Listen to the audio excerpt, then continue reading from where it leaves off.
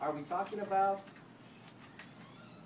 So I don't want you to get distracted really from the message here. The reason we're here is because DWI is a serious crime.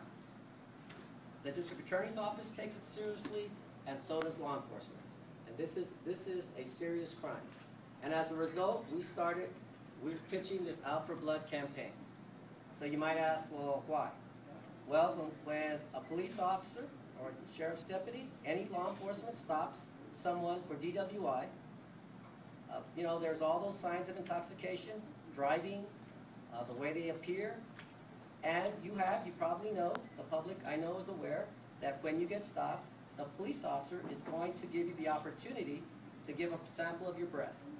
And the reason we do that is we want a sample of your breath because that can be evidence of intoxication or lack of intoxication. But if you